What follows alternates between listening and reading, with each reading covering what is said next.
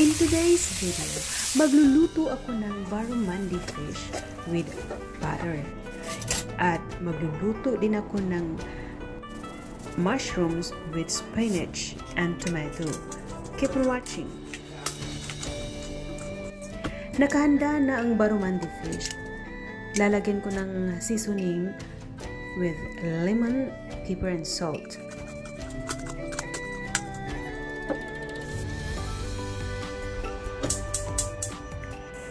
Maglagay ako ng butter dito sa pan.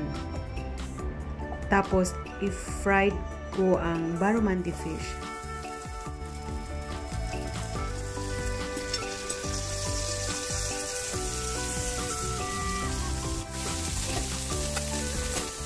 Pag naluto na ang barramundi fish, i-set aside ko at lulutuin ko ang mushrooms, spinach, and tomatoes. Same pan.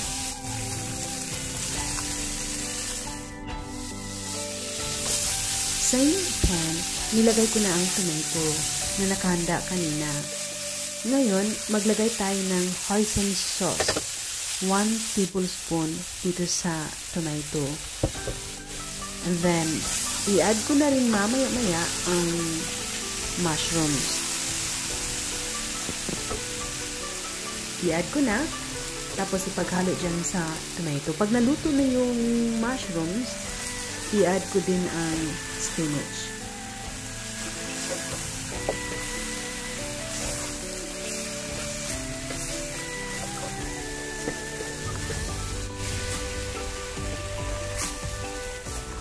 Huwag i-overcook ang spinach.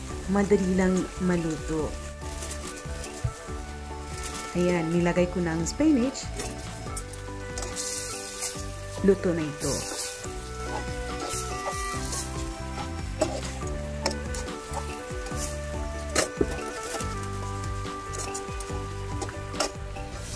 I hope nag-enjoy kayo sa video na ito. If you do, please leave your comment below and subscribe our channel for more videos like this.